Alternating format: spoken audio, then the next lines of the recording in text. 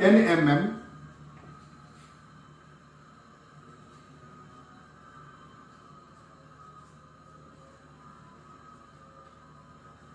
the unit values which we have derived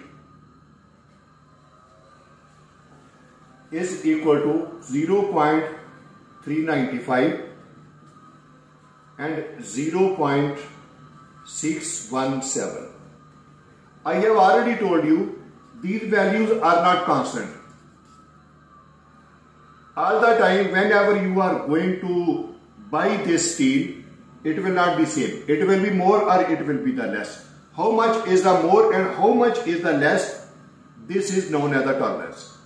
So the standard says when your dia is 8 mm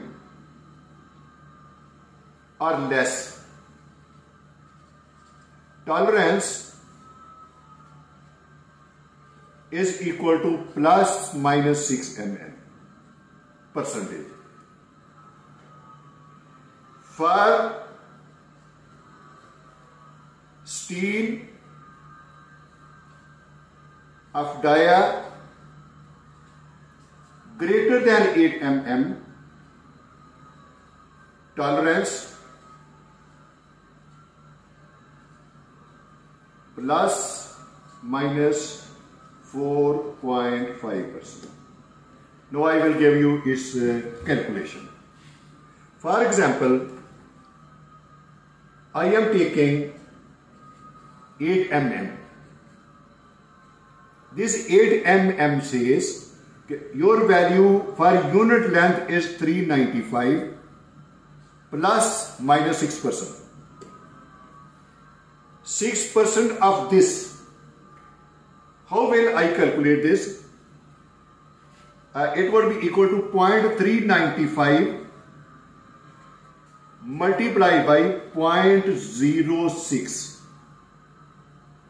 So what is value come? 0.395 multiplied by 0.06, value comes out to be 0.0237. And whatever this value calculated, how it becomes a part of this? Very important question. Now let me write down. It would be equal to 0.395 plus minus 0.0237. When this value get addition with this one, its value comes out to be 0.419.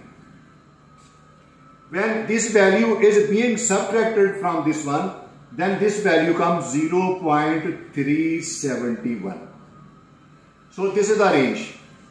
Whenever you are going to purchase the steel, if you are going to take 1 meter, its value would be between this range up to this range.